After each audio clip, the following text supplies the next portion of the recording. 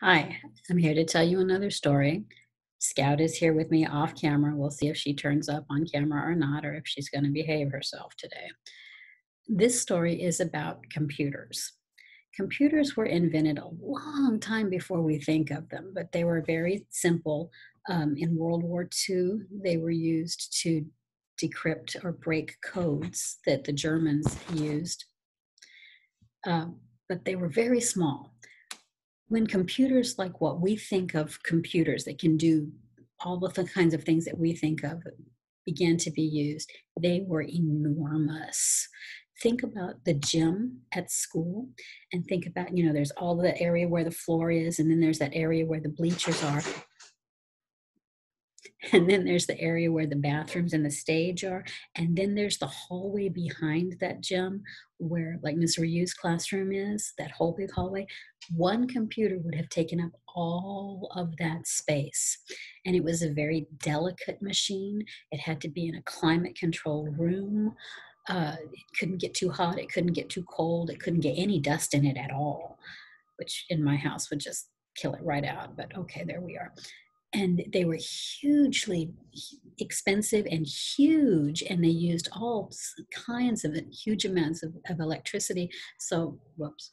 Basically, only governments and maybe really, really, really big companies had computers at that point. They also didn't have a keyboard like what you type on now, like what we know as a computer. They used punch cards, which were like maybe this big, kind of like an index card. Thank you, Scout. Kind of like an index card that originally you had to punch holes in so that the computer would read, the light would go through those holes and the computer would read, what spot the light went through, and eventually became like a Scantron where you would, or like your star answer document where you would bubble in certain places and the computer would read those like it reads your answers on the star test, and that's how it would know what to do. There were all these rows and columns of data, and it would say, okay, this is in this point, that means this. And so if you messed up and put your little bubbled in circle in the wrong place, you messed up the whole computer program. It was a nightmare. Then the space program happened. You read a little bit about the space program.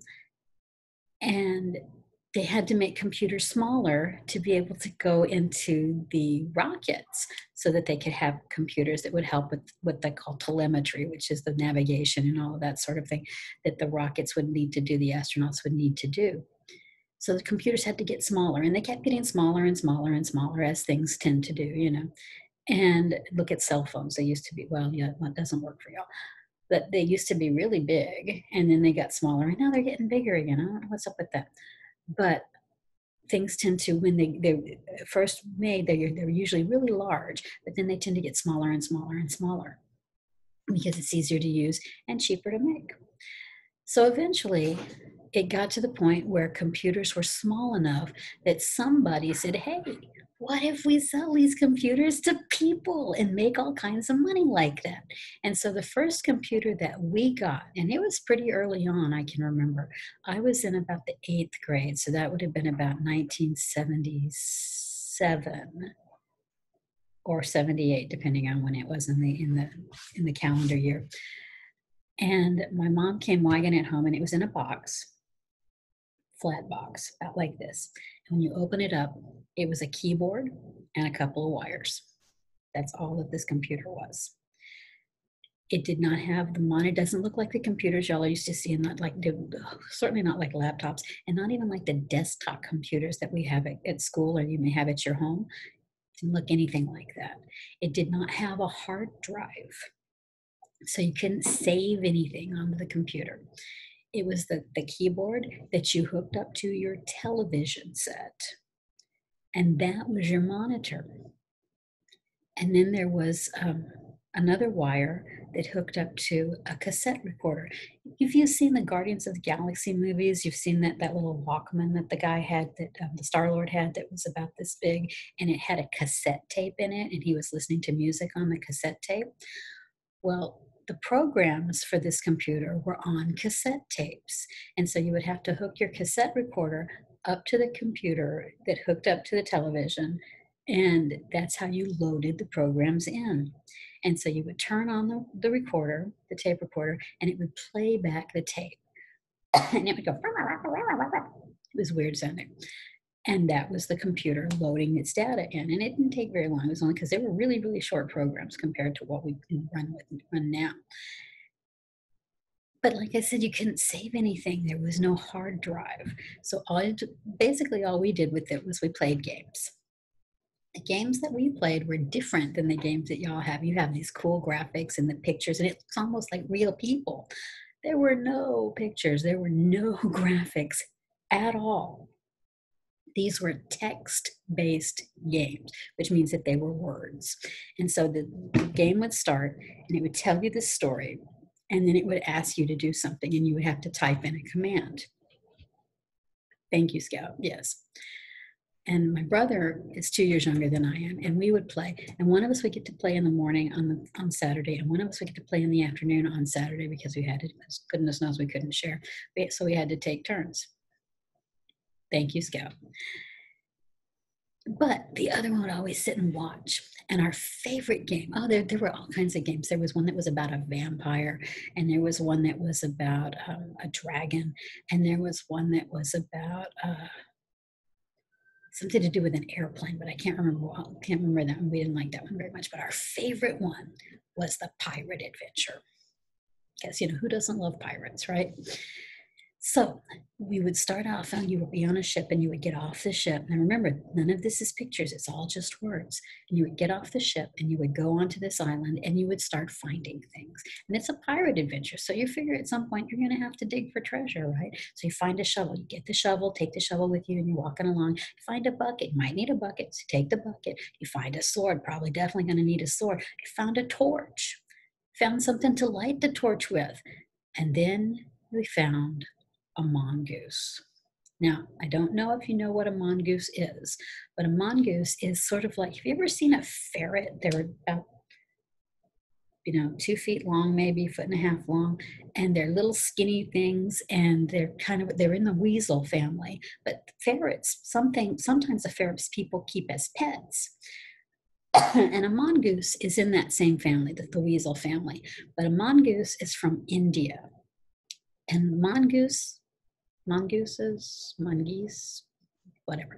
The mongoose it developed for one specific thing. It can kill cobras. It is really, really good at killing cobras. And cobras are really bad things to have around if you're, living in India. You don't want those in your house, so people would try to get mongooses to live around their houses and stuff so that they would help kill the cobras.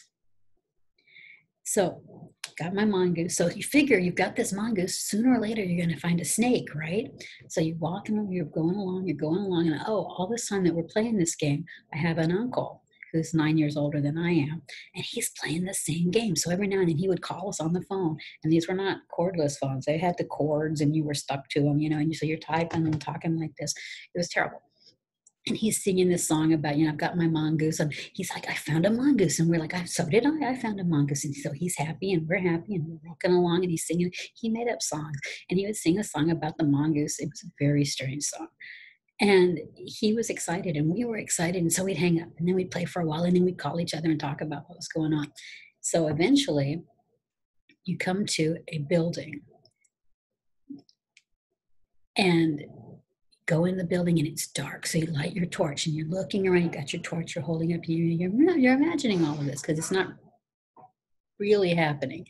So you've got your torch, and you're holding your torch up, and you're looking all around, and over in the corner where it's dark, there's this giant basket, and the lid starts to rise up off the basket. What do you think's in the basket? It's got to be a snake, right? So you get ready, and the lid comes up, and there's this giant snake, and it comes up, and it raises up its hood, and it's a cobra.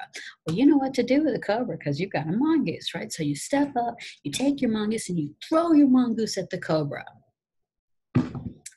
And the cobra bites it, and it dies because it turns out it wasn't a mongoose, it was a squirrel. So now you're all upset and you're screaming, oh my gosh, it wasn't a mongoose. And the phone rings and it's my uncle and he's screaming, it wasn't a mongoose. And I'm like, I know. And he's like, it was a squirrel. And I'm like, I know. And he's like, I'm dead. And I'm like, me too. We were very sad. So you have to start the game. And my brother's sitting behind me laughing because, he didn't get killed. And now he knows it's not a mongoose. So the next time you play the game, you don't pick up the mongoose because you know it's not really a mongoose. The game goes on, and eventually we did find the treasure and get the treasure. I don't remember where it was, but because I was scarred, all I can remember is the mongoose.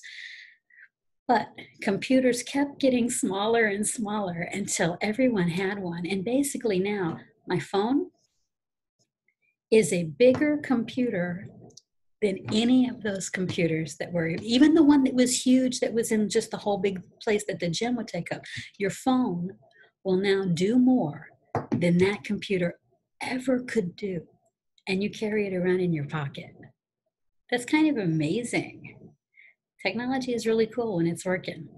All right, that's your story for today. I hope you enjoy it. We didn't have too many cats in this one, which is kind of good. So I will talk to you the next time. I hope you are doing well. I hope you are all not having too many problems being at home learning.